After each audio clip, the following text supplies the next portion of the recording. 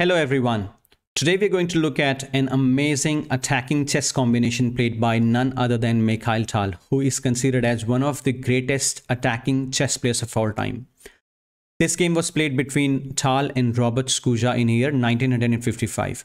So let's check out this amazing combination played by Tal. Tal is playing with the white pieces, and you can see that in this position, this dark square bishop is an extremely strong piece. His opponent tries a5, attacking the queen.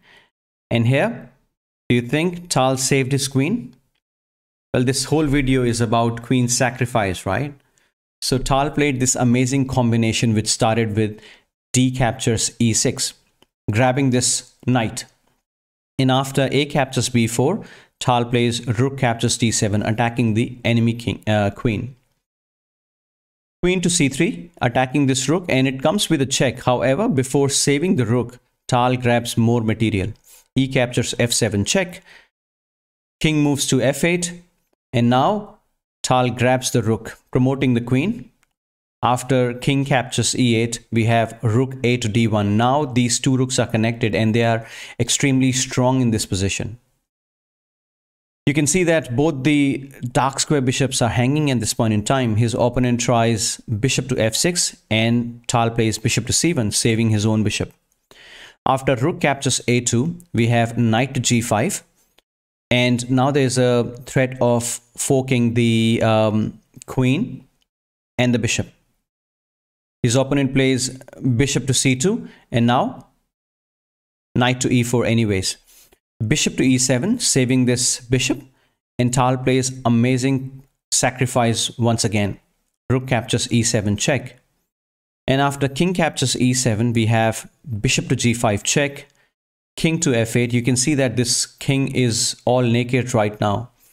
And Tal attacks the king with 3 pieces.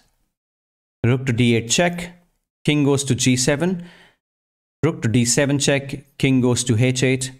Now h4, Tal creates some breathing space for his own king. After rook to a1 check, king moves to h2 and his opponent offers an exchange of the rook. However, Tal plays knight to d6. Here, his opponent made a mistake by grabbing this pawn, queen captures f2.